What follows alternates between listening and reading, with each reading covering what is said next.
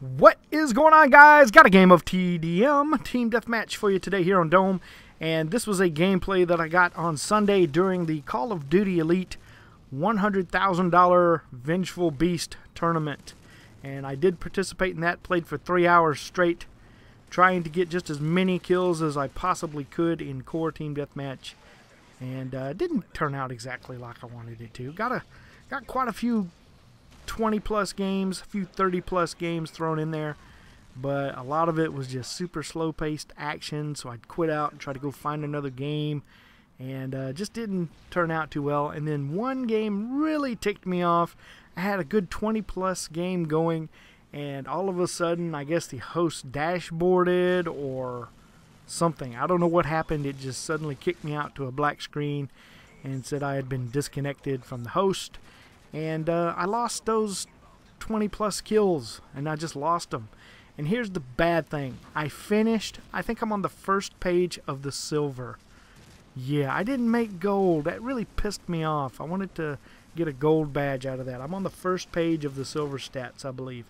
I ended up with like 415, 416 kills. So, you know, I averaged around 20 kills a game. It just wasn't enough to get up there in the upper echelon. The winners of this were actually boosters.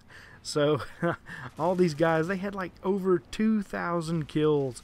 And you could go in and look at their recent games played and see where they went 75-0 every time. And his nemesis were clanmates of his on the other team. So the guys that actually won this were boosting, but Elite did disqualify all the boosters, and I think final tally, the guy that won the thing had about 1,100 kills, and that's still doing some work right there, I have to say.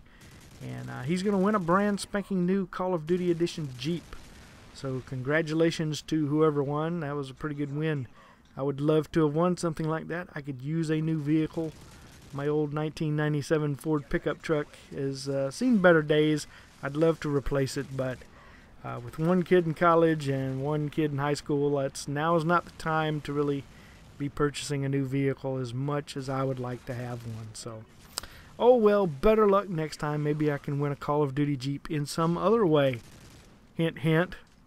Call of Duty Elite.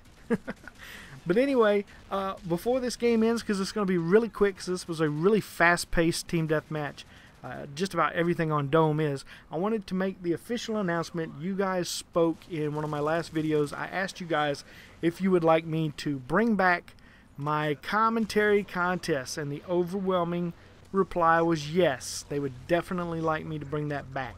So I am going to do this contest sometime in February, probably around the middle of the month. I think would be a good time to start it. And I wanted to give you guys a heads up now so you can go ahead and begin preparing for this.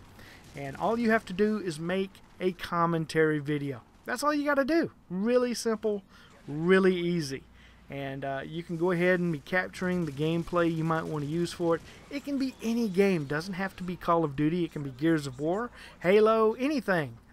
Batman, Arkham City, anything. Whatever you feel most confident and most comfortable doing. Just try and be entertaining if at all possible. And that's really the only requirement.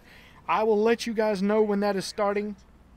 There will be a video totally dedicated to it with other rules and ways to submit and all that. And that's going to do it for this one, guys. 28-3, really fast game on Dome. See you guys next time.